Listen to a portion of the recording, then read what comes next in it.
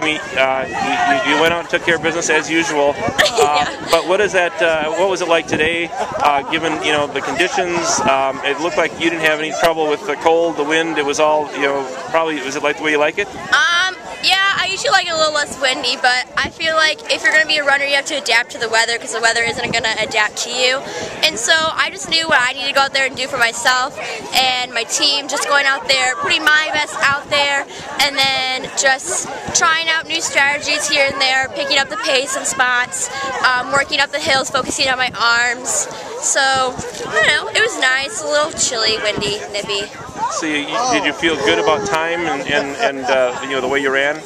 Yeah, time is good. I don't know what it was. I think it was like 17:45 or something like that. So I'm happy with it, under 18. Just like building up my confidence going into sectionals and state. Just know that Morgan Florstrom's doing well. I'm doing well. I think it's going to be a great race. Like, I'm so excited to go up there and compete with her. She's a great competitor, great athlete, hard worker all around. And you get done and you turn around, and it was a pretty interesting battle between Stoughton and Edgewood. Yeah, I think our girls really brought it today. Like, I'm so proud of each and every one of them. The girls on the course were like, oh, we're nervous today. We're just like, guys, you know what? Don't worry about it. We're just going to focus on ourselves. We all got to do what we got to do. Just put your best out there, put your neck on the line, dig deep. Like, oh, it was intense, but it was so exciting. I'm so proud. We had lots of PRs. A lot of our, like, 3, 4, 5 girls were switching it up. I think it was really nice because there was a mid-pack, so they're all pushing each other.